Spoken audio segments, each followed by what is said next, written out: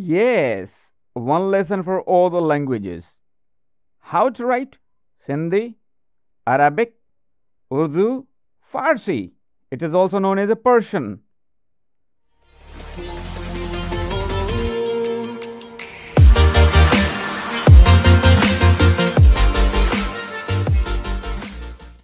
The rules to remember.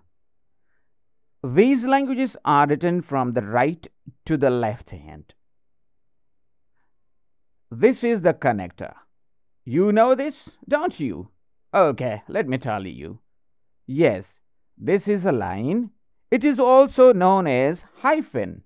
In mathematical point of view, this symbol is also known as minus. And yes, what does minus do in mathematics? You don't know? Come on. Yes, it subtracts or it cuts something. What? Numbers in mathematics. But here in language, we use to subtract, to cut, to carve new shape of letter, to join to other letters to make different word or to make new word or words. Okay, let's come and learn together. When we write the languages, we use this to connect the separated letters to make the words. Memorize how and where this is connected with the letters to make the joint words. Before going to learn how to connect the connector, I love to suggest you to remember the different positions of the letters. In these languages, a letter goes in 4 different positions. Alone, it is also known as isolated. Initial, middle, and final positions. The letters of the alphabet are divided into 2 families. How many families? 2 families. The first family takes the connector before and never takes the connector after the targeted letters. And the letters are, yes, this is the list of the first family letters. If you want to learn how the Sindhi letters alphabet is pronounced, just watch our uploaded course. Sindhi in Roman script. Link is in the description or open playlist of our channel. Thank you. The second family takes the connector before and after the targeted letters. And the letters are,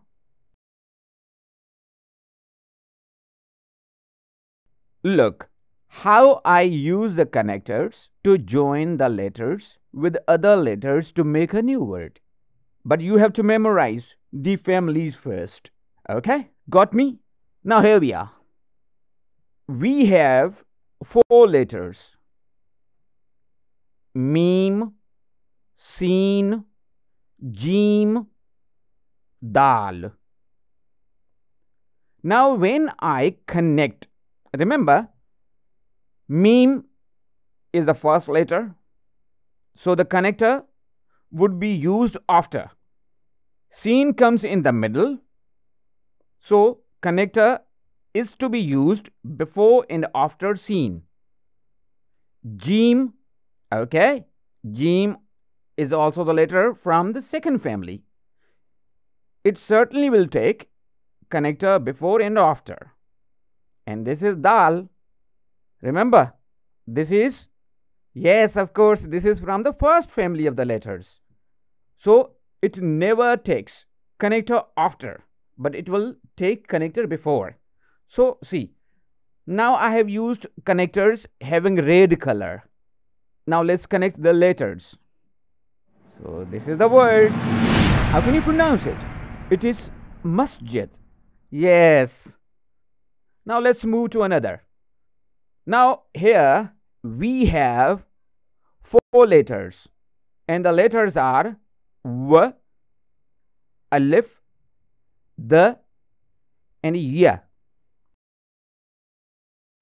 Remember, W, yes, it's from the first family, and Alif also from the first family. Dal, first family. Ye, yes, it's from the second family.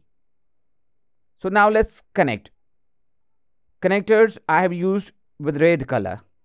Now, were letter is used at the initial position. So, when it is used in initial position, it never takes what? Yes, it never takes connector after. Now, alif is used here. It comes in between. But remember, it cannot be joined with the w. After alif, the letter is the. Yes, alif never gets connector after, but the gets connector before. So here we can use this connector, but alif is not connected with the. Why? Because it's from the first family. Now in the last, ya is the letter from the second family.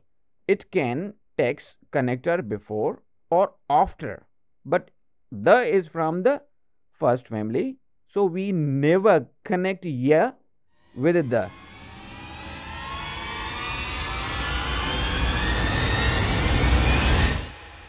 Here we have this word wadi. Yes, correct.